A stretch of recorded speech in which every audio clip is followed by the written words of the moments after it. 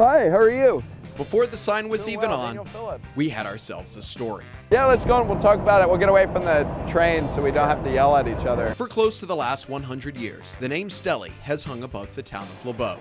Grandparents actually started just selling out of a little old wooden building, which we have pictures on the door here, in the early 1920s. Originally from closer to the river, the Stellys found themselves in Lebeau as a result of the flooding in the 1920s, quickly making it their home. My grandmother moved here and she just started out making sandwiches and just little things, and it just evolved into the first restaurant. The store passed from his grandparents to his parents, and Joel remembers growing up in the store. We had plenty of slot machines when we were kids.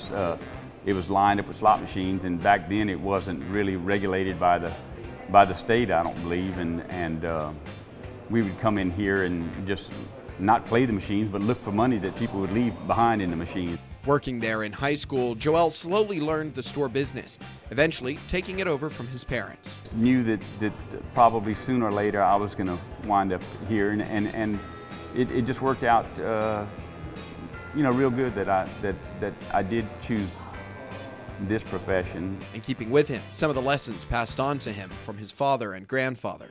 You know, treat everyone the same. Don't be prejudiced. We're all made in God's image, and we're supposed to just be fair to one another.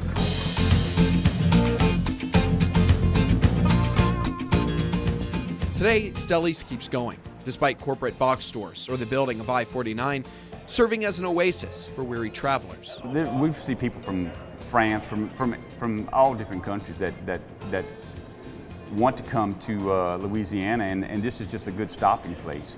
A community center. We have people that meet up here every day in the restaurant mostly, I guess. It's just you have your locals every morning that are here for breakfast and just to catch up on the latest news. And a home for the people who have become part of the Stelly's family.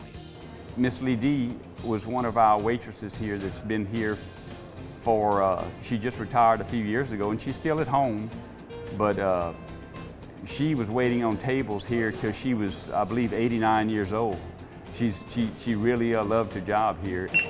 So for those who go there for their groceries.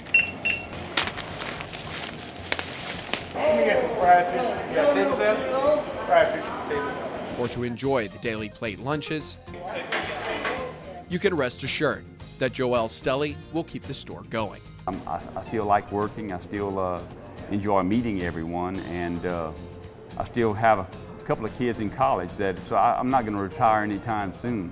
Making sure the Stelly name will continue to hang above Lebeau. And if you're looking for a reason to go visit, well, I think Joel says it best. We only have 2 registers in our store, unlike Walmart that has 40, but they only open 2 at a time over there most of the time anyway. And tune in next week when we head to Acadia Parish. In Lebeau, I'm Daniel Phillips, KATC TV3.